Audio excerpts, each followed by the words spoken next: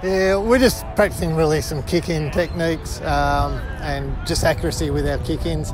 Obviously we're ramping up, heading in towards some practice games, and then obviously season proper starting up again in a few weeks. So just little breakdown drills that we can practice to make sure that we're sharp once the real stuff comes around. For sure, and Wednesday's obviously the lighter session, and this Friday we move into a bit more match simulation. Can you tell us the plan there?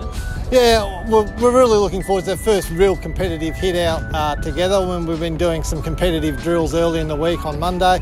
But Friday we get a chance where you're actually, we can treat it like there's an opposition there, and it'll be full on, 4 by 10 minutes. We'll try and get our lines working together a little bit because we haven't got a lot of time to practice that, and really gear up, get the body used to receiving the hit and the whack again. It's just such a different year, and we've got a relatively healthy list now because of the longer break. Do you think there's a sense that really anything can happen this year? Oh look, this season there's no doubt about that. We never know what's around the corner. Don't know what's going to happen next week with this virus. So all we can do is plan that we're going to keep playing.